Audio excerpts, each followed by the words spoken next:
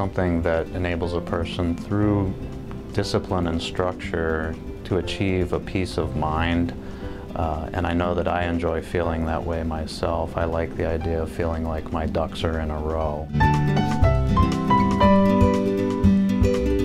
It trains a person in identifying issues and problem solving through analysis and the application of logic.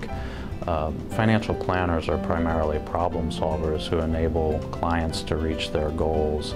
So the skills learned in law school are a natural fit for that sort of problem solving role. I enjoy the relationship aspect, getting to know people, assisting them in pursuing their goals, and being able to watch that unfold and the satisfaction that that can provide for them.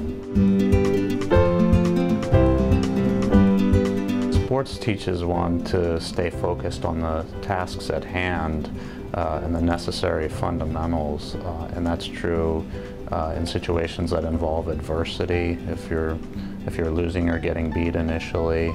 It's also true, however, in cases of prosperity. You don't stop doing the right things just because you're out to a lead.